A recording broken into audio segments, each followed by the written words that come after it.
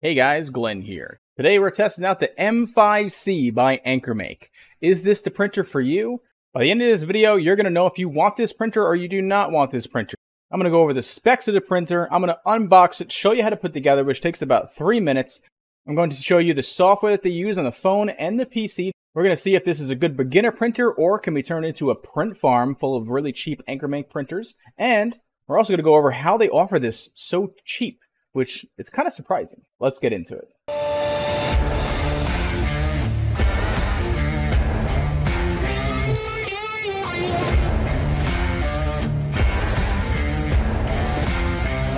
Now with the AnkerMake M5C, you get quite a deal for $400. It's a lot in this package.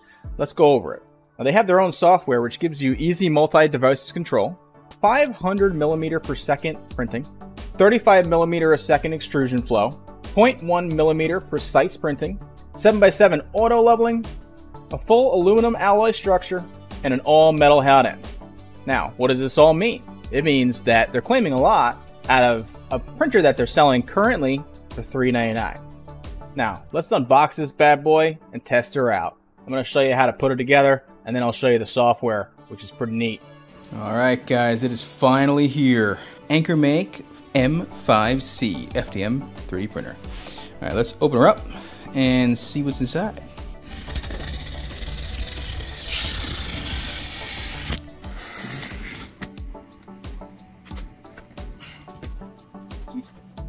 Assembly guide, power cord,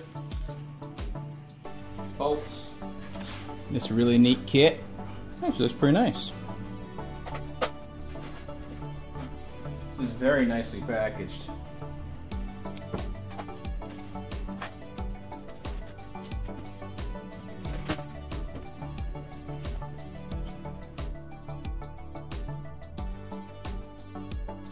The first step is just simply take this panel off so you can access the screws. Now you simply slide it in and turn it over, and then we're going to put 8 screws in. It's surprising the instructions didn't really have many words on them. It's just pictures. That's how easy it is. Once you're done with the 8 screws, you put this panel back on and then flip it over. Plug this cable in.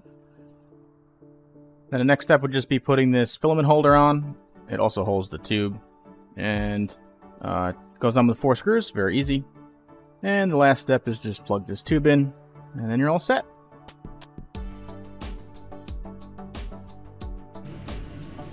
Alright, loading the filament. Don't do that. Do that. Okay. Don't do that. Do that. Alright, let's do the gray. Put it on. Now here is the app, in case anyone was interested in this. It's really neat. This is me setting it up so you can use all this stuff. You gotta give it access to Bluetooth. It needs a QR code, or you can also set it up a different way by simply just searching for printer, and it'll find it within a second or two, and you add it. Now, you can press the button once in the printer that you want to connect to. You can set up to Wi-Fi. You can name your printer. I'm going to name this M5C1 in case I have 100 of them one day. Next, you're going to set up what this button does, so you can make it the single tap. Print the latest file in USB. You can make the double tap, print last file, hold for 3 seconds auto level, for instance. You can change it. These are the options to change it to. Then you're going to set it up for when it is printing, what you want the button to do. This is what the app looks like. It tells you all the information that you need to know, and you can print right from it, stop it, start it, all kinds of things. It's really neat. You can also move it up and down. You can auto level it. In order to move it, you can click on like 1mm and 10mm and 20mm, how far you want to move it with one click, and then you click the X and Y and Z. Alright, here we are running the calibration. This takes a few minutes, and then you are ready to print. It's got a cool little light here that kind of looks like it's breathing. Here we are on Thingiverse. Let's find a nice model to print. This demonic kitten looks pretty cool. This is by Mini Chev, and it's Creative Commons attribution. Let's download this, print it up. Alright, so this is AnkerMake Slicer. You can also look at your devices here, which is pretty cool for print farm management, I'm assuming. I'm guessing they're all going to be, you can refresh it, it'll all be on the left side, up and down here, and maybe a scroll. I don't know because I only have one of them, but that would be my assumption that you can manage your print farm here. Add the demonic kitten. Click on it. I'm going to rotate it 90 degrees. And then we're going to need some support. So global support, which I'm assuming you can change the settings, but let's just see if it just works right out of the box, right? I'm going to put how much percentage of support. I'm just going to global support. Okay. So here it is. That looks like overkill to me. I usually do like minimal support because I'm a print farm and I have to save as much as I can and be as fast as I can. But this printer's pretty fast, so let's see how it does. It's going to print this in 39 minutes and 7 seconds. Print. I know my ugly face is covering some of this, but alright, I'm going to press print. Current slicing settings don't match the current printer. Continuing to print may cause problems, such as extruder jam. Are you sure you want to continue? Okay, I'm going to click no for that. What did I slice wrong? Oh. Okay, so we just learned something together.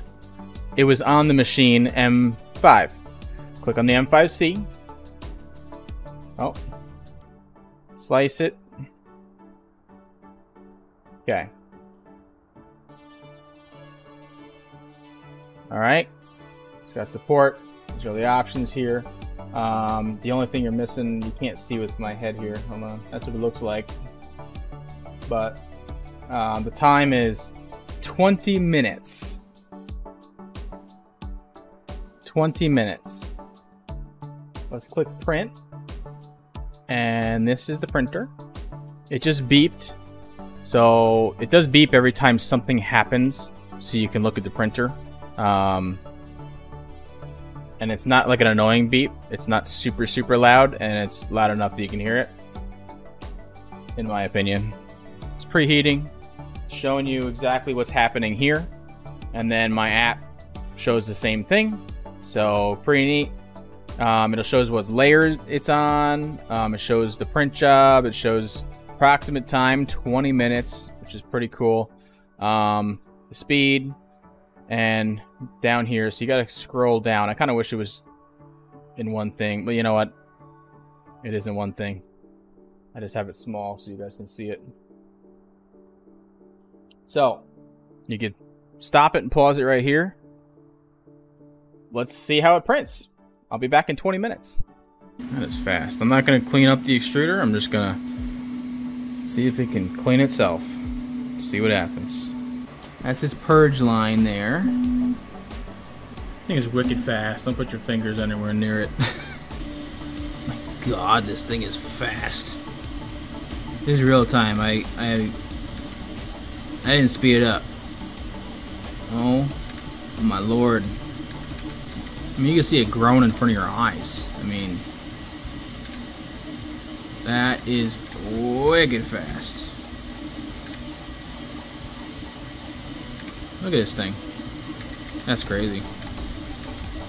So far with speed, super impressed. But let's come back in 20 minutes and see how it printed. Alright, it says it's done. Let's go check it out. Alright, little stringy, but this is my first print. And let's see how it comes off the bed. Alright. The bed is still warm. I'm going to let it cool down because it's not coming off easy. I want to see if it just pops off like a Prusa would. Okay, let's see if it comes off easy. Being cooled down. Yeah, baby. Comes right off. I didn't even have to lift this plate. Good to know. And the adhesion was good. This comes off pretty easy.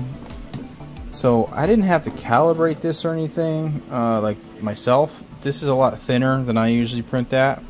It's a little harder to get off than like a Prusa, the way I have it set up, but works really good. Since this is kind of stringy, I'm thinking it's because the temperature was so high. I just left it on their PLA Plus like stock setting.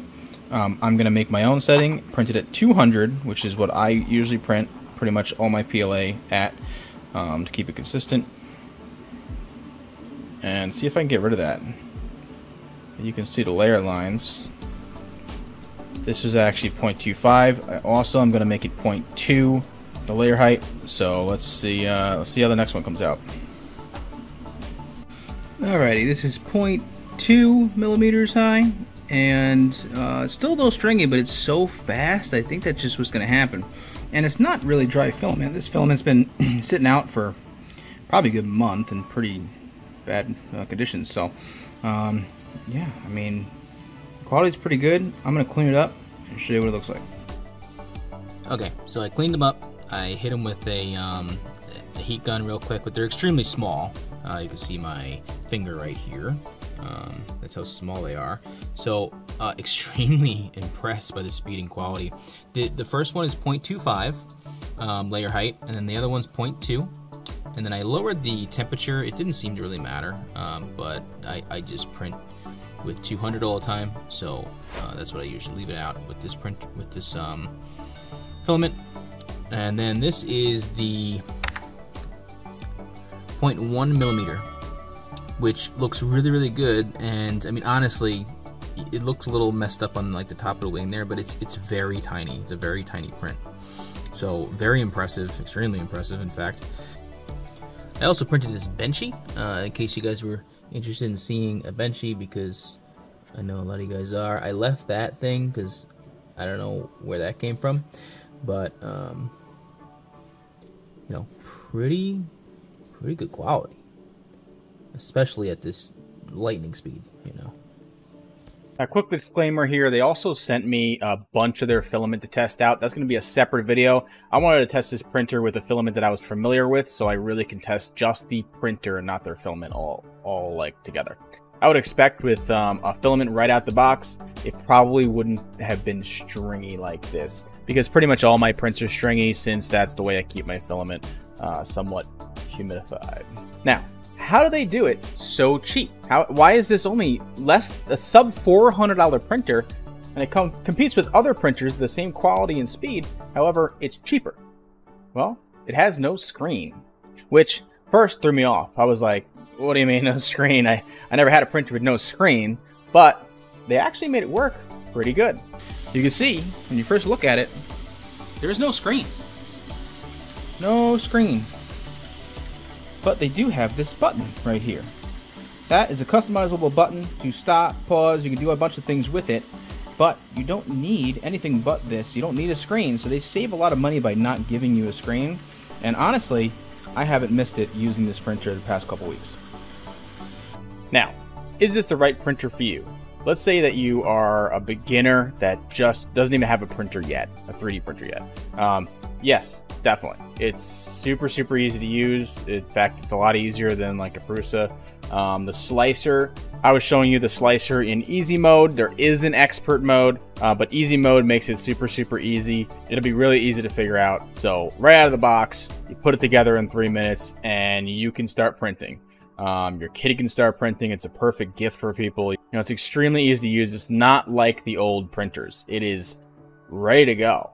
So if you're just getting into 3D printing, definitely recommend this printer. It's extremely cheap and extremely good quality, and it looks like it's going to last a long time. I can't speak for the longevity of it because I've only had it a couple of weeks, but if I do have issues with it, I will post a video, and I will probably fix it and show you how to fix it. As far as what my main channel is mainly about is running a 3D print farm and making money. Can you do that with this machine? Yes. Right now, as long as whatever you're selling fits on this bed, the quality and speed, especially for the money, under $400 is an amazing price. So rather than getting Prusa Minis, which I've had issues with Prusa Minis before, that's why I sold them all, I would try, and in fact I might even get more of these printers to see if it works as a good print farm, because the software seems to really do a good job with this. Some things that I hated with the software was like I couldn't press like R to rotate or S to scale, and maybe I just didn't do enough investigation there, but I couldn't really find any keyboard settings that would make me be able to slice quicker, which I'm sure if it does not exist, I'm sure they'll add that soon. If it does exist, AnkerMake, please comment down below so other people can know. So overall, I think this is a great printer, especially for the money. Doesn't matter who you are. If you need a 3D printer that's going to be quality and speed, this is it right now. This is the one I would recommend at the moment. It is a really good bang for the buck. I mean, like, it's hard to believe that you can spend less than $400 and buy this machine. You know, years ago, this machine would be thousands of dollars. Now, under 400. Incredible.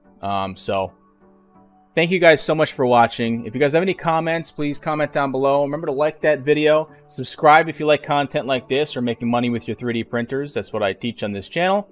You guys have a great day.